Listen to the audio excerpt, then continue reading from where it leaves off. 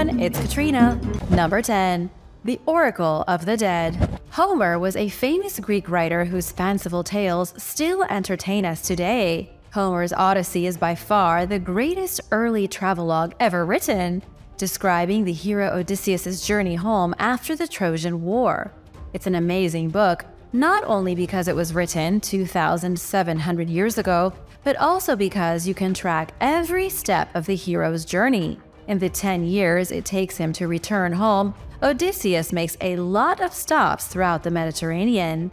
Each one of these stops can be pointed to on a real map, leaving many historians to wonder if Odysseus was a real person. One of the most interesting adventures Odysseus had during his travels was meeting the Oracle of the Dead, who sends him to a door to the underworld.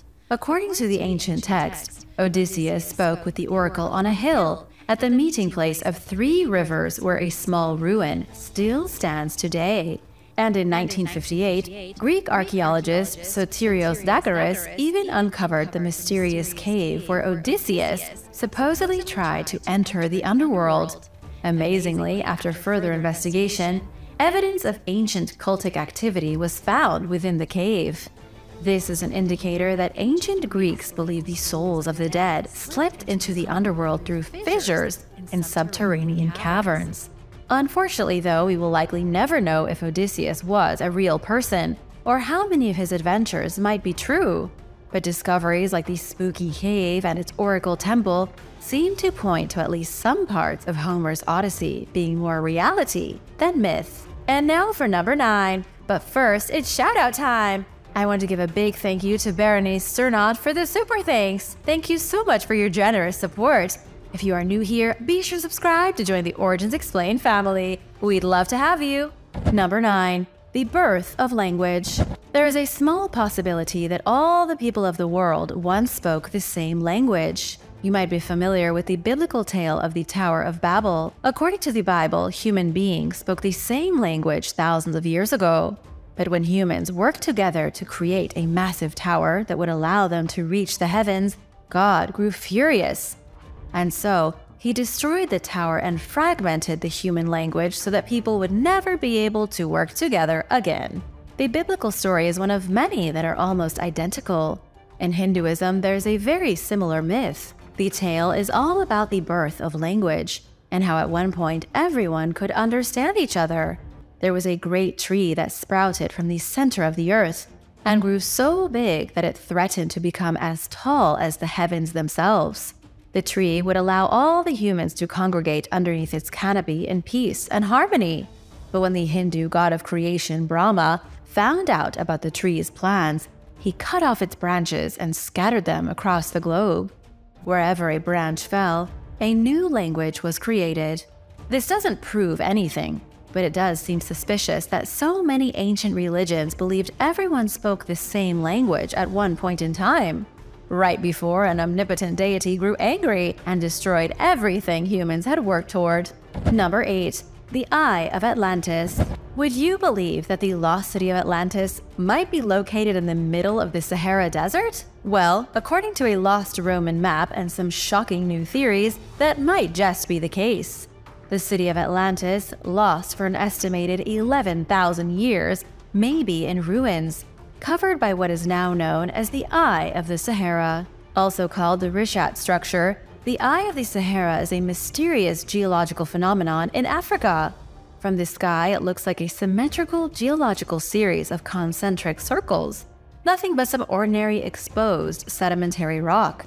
It was found for the first time by astronauts who saw it from space in the 1960s. First reactions were that the eye was made by an alien impact millions of years ago. Others believed it was a crater from a meteorite impact, but now people are saying that the structure could be the ancient ruins of Atlantis. The story of Atlantis dates back to 360 BC. That was when Plato, the legendary Greek philosopher, wrote of a civilization larger than Libya and Asia put together, which was supposedly located right around North Africa. Plato described it as an island, a city made from rings of land and water. It was a majestic place straight out of a fairy tale. However, when the people of Atlantis became too full of themselves, Poseidon sank their city into the sea. The description of Atlantis fits perfectly with the physical structure of the Eye of the Sahara. Artist recreations of Plato's Atlantis show a city of concentric circles overlapping the Reichsstadt structure. There are even said to be a handful of ancient Roman maps that show Atlantis as being in North Africa, although these maps have since been lost to time. And even though no physical evidence has been found that a city once stood here, that doesn't mean the proof isn't buried under hundreds of feet of sand. But what do you think? Could the Eye of the Sahara really be the ancient location of Atlantis? Let me know your thoughts in the comments. Number 7. The Giant's Ring. Long before the civilization of the Inca, Peru may have been inhabited by living giants. These stories have been told for centuries, but modern archaeologists have had a very difficult time tracking down physical evidence of any giant humans. Just recently, engineer and expert on ancient history Celso Garcia Vargas went on an expedition in Peru. He was searching for traces of the lost civilization of Tiahuanaco. During his travels, he met an indigenous guide who told him about a mysterious tomb that was found in the area. The tomb was uncovered high up in the mountains and supposedly contained the body of a giant. The giant's skull had 2 horn-like structures sticking out of it. Because they were afraid, nobody wanted to bother the giant bones. But they did take an artifact from the grave. What they recovered was a ring. The ring is a very real and extraordinary artifact. Celso was even able to take photographs of it, which can easily be found online.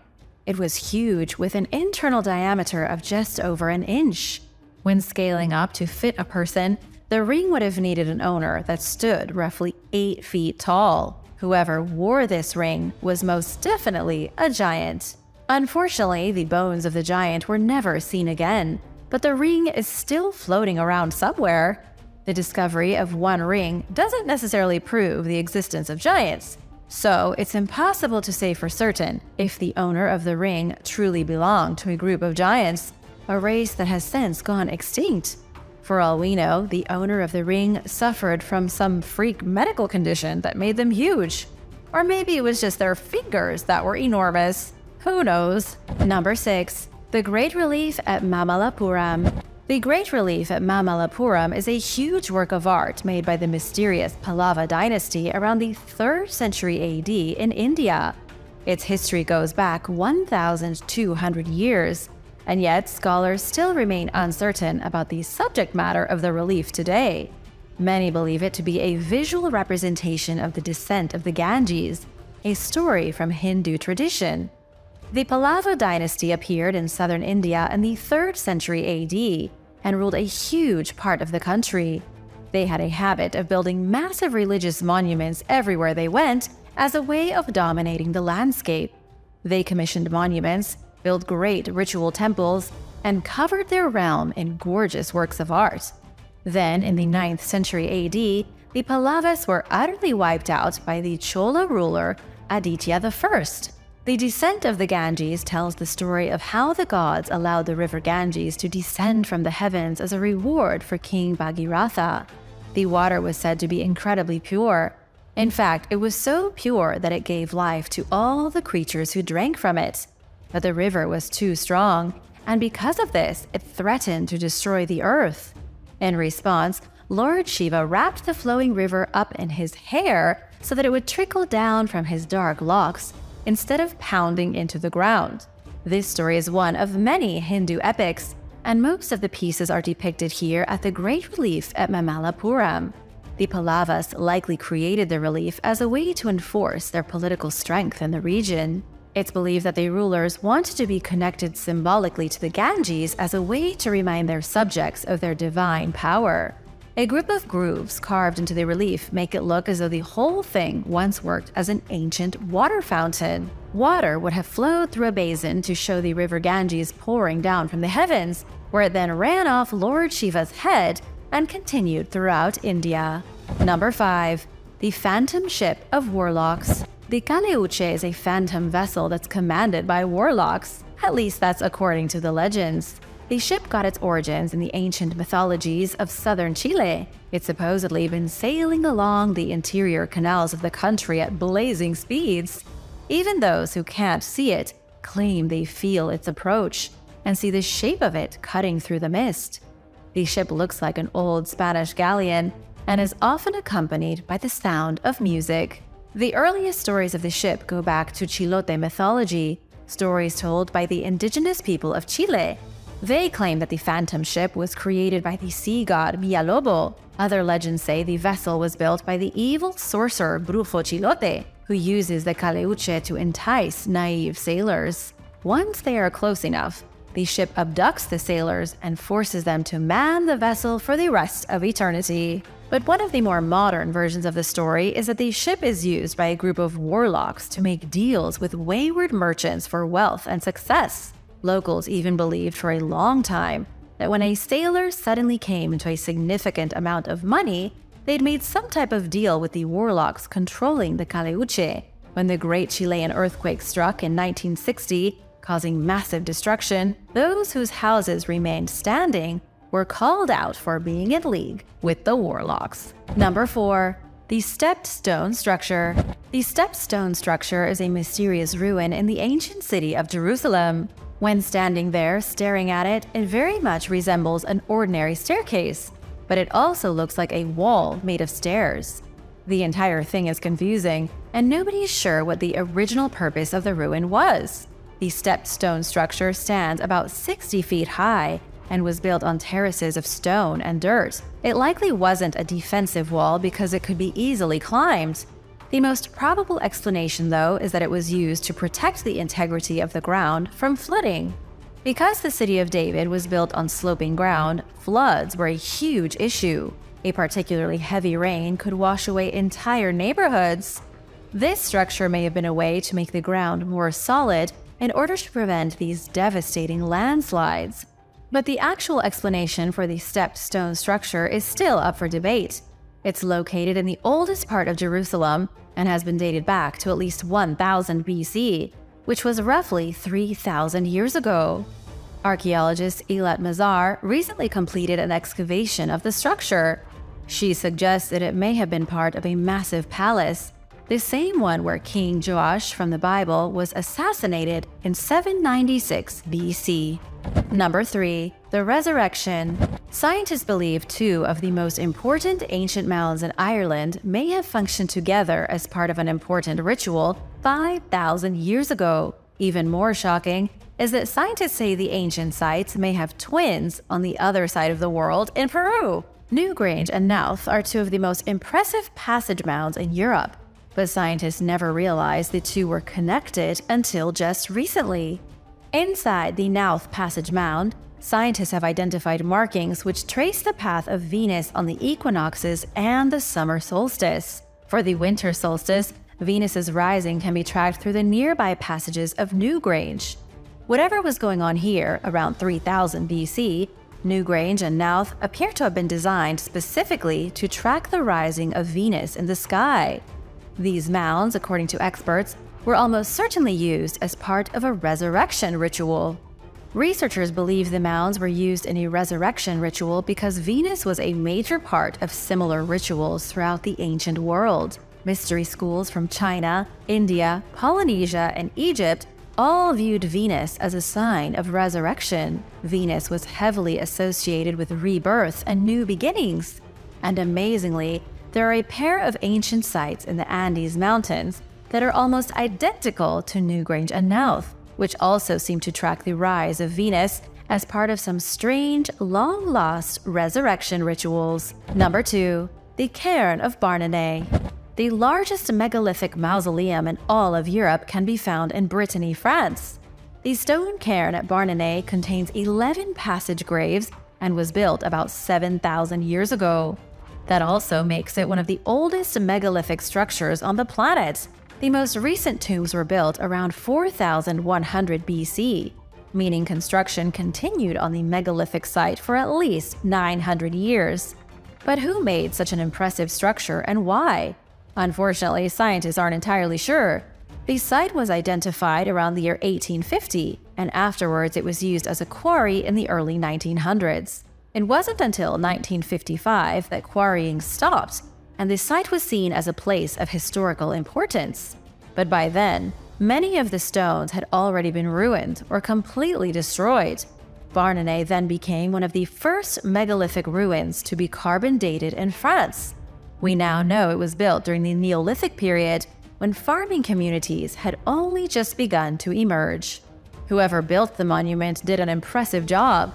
They were master builders who used stones to shape a truly massive mausoleum. And under the ground, they carved tunnels and chambers for holding the remains of the dead. But because it's so old, scientists don't know who was buried here. The bodies are long gone, and so too are those who knew the secrets of the crypt. Number 1. The Ate-stupa. The Ate-stupa, if real, was one of the most barbaric practices of the Old Norse people. The word itself is Swedish for clan precipice. It was allegedly practiced across Scandinavia during the days of the Vikings as a way to ensure that Viking communities didn't become overwhelmed with old and decrepit people. The ritual required elderly folk, when they reached a specific age, to fling themselves off a cliff. Historians believe it wasn't meant to be cruel, but a way to remove burdens from the family when a person became so old that they couldn't take care of themselves. But was this a real thing? And just how many other cultures practiced it? There are stories from the Inuit culture in which they would leave their elderly out in the ice to fall asleep and freeze to death. And in Japan, there are legends of elderly family members being abandoned in the mountains so that they didn't have to be taken care of anymore. It's really difficult in situations like these to see where history ends and fantasy begins. We know the term Ate-stupa first appeared in 17th century Icelandic sagas, but there isn't any physical proof that Vikings made old people jump off cliffs, and many historians think it's all just a myth. In reality, the truth is likely a lot less brutal. Vikings could have taken care of their elders, maybe even better than a lot of societies today. Thanks for watching. Be sure to subscribe if you haven't already, and I'll see you next time. Bye!